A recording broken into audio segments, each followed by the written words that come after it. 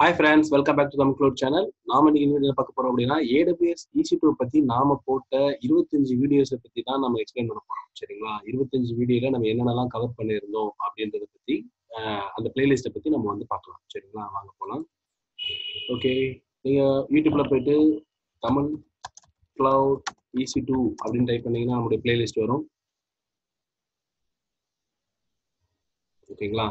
செகண்டா பாத்தீங்க அப்படின்னா ஆடுக்கு அப்புறம் நம்மளுடைய AWS EC2 அப்படின்னு சொல்லி தமிழ் கிளவுடோடைய EC2 பிளேலிஸ்ட் வரும். சரிங்களா? அதை கிளிக் பண்ணீங்க அப்படின்னா நம்ம ஹோஸ்ட் பண்ண 25 வீடியோ, அதாவது 1/25 அப்படின்னு 25 வீடியோஸ் வந்துட்டு உங்களுக்கு பிளேலிஸ்ட்ல காட்டும். சரிங்களா? இந்த 25 வீடியோ வச்சு நம்ம பார்க்கலாம் என்னென்ன வீடியோ எதுக்காக நம்ம கிரியேட் பண்ணோம் அப்படின்னு சொல்லி. ஓகே, ஃபர்ஸ்ட் வீடியோ பாத்தீங்க அப்படின்னா A1 vs D2 vs M5, அதாவது நார்மலா D2 M5க்கு இடையில டிஃபரெண்ட் இருக்கும். ஏன்னா இது வந்து பாத்தீங்கன்னா இது வந்து பேஸ்லைன் பர்ஃபார்மன்ஸ் மிஷின், பேர்ஸ்டபிள் மிஷின். இது D2 D3 அப்படிங்கிறது. M4 M5 எல்லாம் பாத்தீங்கன்னா ஃபுல்லி உங்களுக்கு ப்ரொடக்ஷன் யூஸ் பண்றது. ஓகேங்களா? இது போல ஜென்ரல் பர்பஸ்.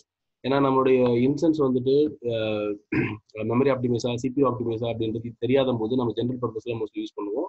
அந்த நேரத்தில் டெவலப்மெண்ட் ப்ராசஸ் இதுக்கெல்லாம் பார்த்தீங்கன்னா D2 D3 யூஸ் பண்ணுவாங்க. இல்ல D2 D3 உங்களுக்கு அன்லிமிடெட் ஆப்ஷன் இருக்கு. CPU வந்துட்டு எப்பப்பெல்லாம் உங்களுக்கு வேணுமோ அப்போ மட்டும் எக்ஸ்ட்ரா யூஸ் பண்ற மாதிரி அன்லிமிடெட் ஆப்ஷன் கொடுத்துருக்காங்க. அப்படி வேணா கூட நீங்க D2 D3 யூஸ் பண்ணுவாங்க. M4 M5 அப்படிங்கிறது நார்மலா ஜென்ரல் பர்பஸ் இருக்கக்கூடிய ஃபுல் ஃபிளெஜ்டா நம்ம யூஸ் பண்ணக்கூடிய ஒரு இன்சென்ஸ். இது ரெண்டும் பாத்தீங்கன்னா உங்களுக்கு வந்துட்டு இதுல ரன் ஆகக்கூடியது. இதுல X86 ஆர்கிடெக்சர். ஆனா A1 பாத்தீங்கன்னா ARM ஆர்கிடெக்சர் ரன் ஆகுது. Mobile architecture run ஆகக்கூடியது A1. AWS உடைய கிராவிட்டானோட ஓன் ப்ராசஸர், கிராவிட்டான் ப்ராசஸர் வச்சு வந்துருக்கதா A1. இப்போ புதுசா வந்துட்டு கிராவிட்டான் ARM பேஸ்டுக்கு அப்புறம் இப்போ வந்து பாத்தீங்கன்னா M6G அப்படின்னு சொல்லி செகண்ட் கிராவிட்டான் செகண்ட் வந்து பாத்தீங்கன்னா ப்ராசஸர் வச்சு லான்ச் பண்ண போறாங்க. அதாவது M4 M5 ஈக்குவலா வந்துட்டு பெரிய லெவல் இன்ஸ்டன்ஸ் வந்துட்டு M6G அப்படின்னு சொல்லி லான்ச் பண்ண போறாங்க. சரிங்களா?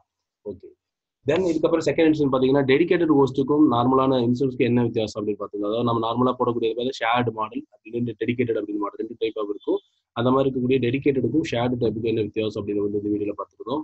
தென் வந்து பார்த்தீங்க அப்படின்னா ஈஸ்டூடென்ட்ஸ் எப்படி செலக்ட் பண்ணுறது, எப்படி நம்ம வந்து செலக்ட் பண்ணுறது, அதுக்கு என்னென்ன கிரிட்டீரியாலாம் இருக்கு. ஏன்னா 5 டைப் ஆஃப் மாடல் இருக்குன்னு பார்க்குறோம். அப்போ ஒரு ரீஜன் சூஸ் பண்ணுற மாதிரி EC2 எப்படி சூஸ் பண்ணுறது, ஆல்ரெடி நம்ம ரீஜன் சூஸ் பண்ணுறது கூட ஒரு வீடியோ மேக் பண்ணி போட்டிருக்கோம். இதுல நம்ம EC2 பத்தி எடுத்துக்கிட்டதுனால EC2 இன்ஸ்டன்ஸ் வந்து எப்படி சூஸ் பண்றது அப்படின்னு சொல்லி அதுக்கு என்னென்ன கிரிட்டீரியா இருக்கு அப்படின்னு சொல்லி நம்ம இதை போட்டிருக்கோம். சரிங்களா? ஓகே, ஃபோர்த் வீடியோல வந்து பாத்தீங்கன்னா AWS இன் தமிழ் இன்ஸ்டன்ஸ் ஸ்டோர் வால்யூம், அதாவது இன்ஸ்டன்ஸ் ஸ்டோர் வால்யூம்னா என்ன அப்படின்னு பத்தி இதில் போட்டிருக்கோம். நார்மலா EBS வால்யூம் இப்போ மோஸ்ட்லி யூஸ் பண்றாங்க. இன்ஸ்டன்ஸ் ஸ்டோர் வால்யூம் அப்படிங்கிறது நீங்க ரீஸ்டார்ட் பண்ண பிறகு அந்த டேட்டா அதில் இருக்காது. இன்பில்ட்டா வரக்கூடிய ஹார்ட்வேர்ல இருக்கக்கூடிய ஒரு இன்ஸ்டன்ஸ் ஒரு வால்யூம் தான் இன்ஸ்டன்ஸ் ஸ்டோர் வால்யூம்.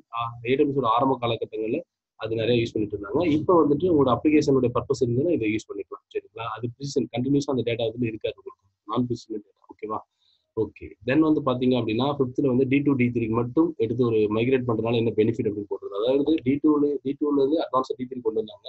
அப்படி D3க்கு மைக்ரேட் பண்றதுனால நம்ம வந்து எந்த மாதிரி இன்சூரன்ஸ் டைப், அதாவது நீட்ரோ ஹைப்ரைசர், AWS நீட்ரோ ஹைப்ரைசர்.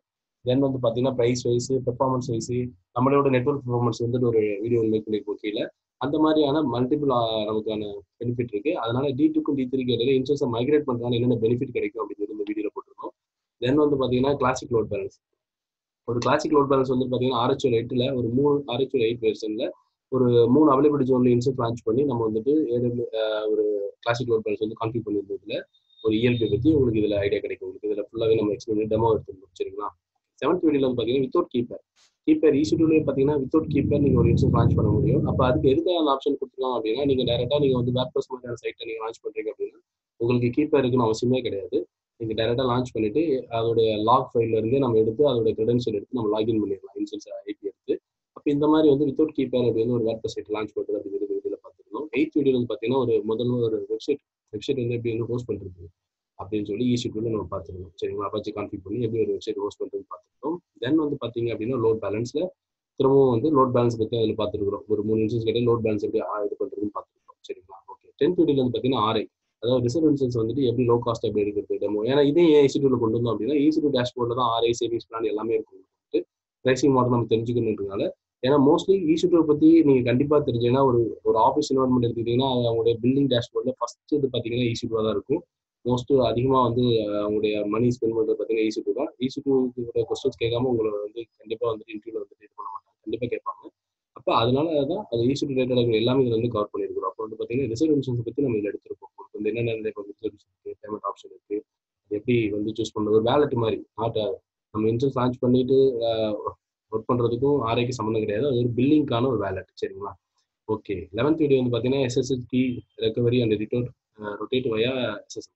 அதாவது எஸ்எஸ்எஸ் கீ வந்து பார்த்தீங்கன்னா, மந்த் அண்ட் ஒரு 2 மந்த்ஸ்க்கு ஒரு முறை அவங்களுடைய கம்பெனியோட கம்ப்ளைண்ட்ஸ் படி அவங்க ரொட்டேட் பண்ணுவாங்க. அதாவது சேஞ்ச் பண்ணுவாங்க. இல்லை நியூ யூசர் யாரை கேட்டாங்கன்னா கூட அவங்க வந்துட்டு சேஞ்ச் பண்ணி கொடுப்பாங்க, கிரியேட் பண்ணி கொடுப்பாங்க. அந்த மாதிரி பண்ணும்போது அது எப்படி எஸ்எஸ்எம், அதாவது சிஸ்டம் மேனேஜர் மூலியமா ஆட்டோமேட் பண்ணுறது அப்படின்னு சொல்லி இந்த வீடியோவில் பார்த்துருப்போம். அதாவது சிஸ்டம் மேனேஜர் வந்துட்டு பேட்ச் ஒர்க்ஸ் மெயினாக யூஸ் பண்ணுவாங்க. அதை தான் இந்த மாதிரியான எஸ்எஸ்எம் ஏஜென்ட் நீங்கள் இன்ஸ்டால் பண்ணிட்டீங்கன்னா நம்பர் ஆஃப் ஆக்டிவிட்டி வந்து நீங்கள் எஸ்எஸ்எம் வழியாக பண்ண முடியும். சரிங்களா? இது எல்லாமே ஃப்ரீ தான். எஸ்எஸ்எம்ல வந்து பார்த்தீங்கன்னா ஏடபிள்யூஎஸோட முக்கியமான ஒரு ஃபீச்சர்ஸ். அதை வந்து இந்த வீடியோவில் நம்ம பார்த்துருக்கோம். சரிங்களா? 12th வீடியோவில் வந்து பார்த்தீங்கன்னா என்கிரிப்டட் வால்யூ, அதாவது என்கிரிப்டடாக ஒரு ஏஎம், அதாவது கேஎம்எஸ் அப்படி யூஸ் பண்ணக்கூடியது வந்து நம்ம கஸ்டமர் மேனேஜ்மெண்ட் என்கிரிப்ட் பண்ணிருந்தீங்க, கீ வச்சு என்கிரிப்ட் பண்ணிருந்தீங்கன்னா அதுக்கான பர்மிஷன் கொடுத்து ஈஸியாக நீங்கள் ஷேர் பண்ண முடியும்.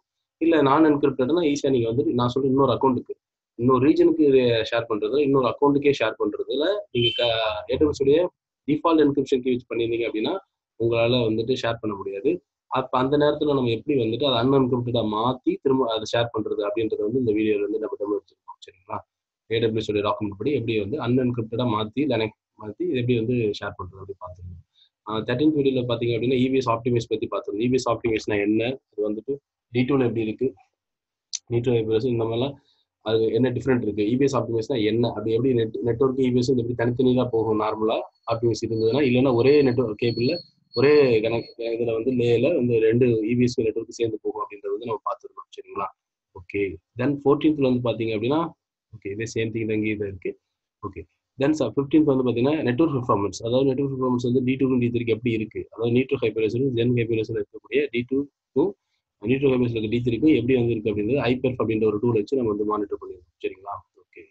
தென் வந்து பாத்தீங்கன்னா விபிசி, அதாவது வித்தின் விபிசி, அதாவது same availability zone different availability zone அப்படின்னு சொல்லி 2 லேப் வந்து கம்பைன் பண்ணி அதே ஐபெர்ஃப் கமெண்ட் மூலியமா நம்ம வந்துட்டு கனெக்ட் பண்ணி பார்த்து நெட்ஒர்க் பெர்ஃபார்மன்ஸ் எப்படி வந்துட்டு ப்ராப்பரா சேம் அவைலபிலிட்டி ஜோனுக்குள்ள இருக்கிற மாதிரியே டிஃப்ரெண்ட் அவைலபிலிட்டி ஜோனுக்குள்ள எப்படி சேமா இருக்கு அப்படின்றத வந்து இந்த லேப்ல வந்து பார்த்துருக்கோம். நெட்ஒர்க் பெர்ஃபார்மன்ஸ் வந்து மானிட்டர் பண்றது. சரிங்களா? ஓகே. தென் வந்து பாத்தீங்கன்னா ஈஸி ஒரு இன்டர்வியூ கொஸ்டின்ஸ்ல இன்ஸ்டன்ஸ் வந்து ரிட்டையர்மெண்ட் அப்படின்ற மாதிரி உங்களுக்கு வந்துட்டு திடீர்னு இமெயில் வரலாம் AWSல இருந்து. அந்த மாதிரி வரும்போது நம்ம என்ன மாதிரியான ஸ்டெப்ஸ் எடுத்து அதை வந்து ஓவர் கம் பண்றது, ரிட்டையர்மெண்ட், அதாவது அவங்களோட அந்த சர்வர் நீங்க ஷேர் ஹோஸ்ட்ல ஈஸி ரன் பண்ணிட்டு இருக்கீங்க. அப்ப அந்த பேஸ் மிஷின் அந்த டோட்டலா உங்களை மாதிரி நிறைய பேர் ரன் பண்ணிட்டு இருப்பாங்க. அந்த பேஸ் மிஷின் வந்துட்டு AWS ஒரு ஒரு ரொட்டீன் டைப்ல வந்து என்ன பண்ணுவாங்க, ரிட்டையர்மெண்ட் அனுப்பிடுவாங்க. அதை வந்துட்டு எல்லாத்தையும் சொல்லி இன்ஃபார்ம் பண்ணிட்டு அதை உங்கள்கிட்ட இருந்து வாங்கிடுவாங்க. அப்போ அந்த மாதிரி ரிட்டையர்மெண்ட் மெசேஜ் உங்களுக்கு வருது அப்படின்னா நீங்க என்ன மாதிரி பண்ணணும், என்ன சொல்யூஷன் எடுக்கணும் அப்படின்னு எக்ஸ்பிளைன் பண்ணிருக்கோம். தென் வந்து பாத்தீங்கன்னா பேர் metals, dedicated instance host instance இதெல்லாம் இல்லாம பேர் மெட்டல் புதுசாக ஒன்று கொண்டு வந்துருக்காங்க. டைரக்டா நீங்களே விஎம் பண்ணி நீங்களே யூஸ் பண்ணிக்கலாம். அந்த மாதிரியான பேர் மெட்டல் சர்வர் அப்படின்னா என்ன, இதுக்கும் நம்ம நார்மலா டெடிகேட்டடுக்கும் ஷேர்டு மாடலுக்கு என்ன டிஃபரெண்ட் அப்படின்றது இந்த வீடியோல பார்த்துருக்கோம். தென் ஈஸி டூல் வந்து பாத்தீங்கன்னா யூசர் டேட்டா மெட்டா டேட்டா.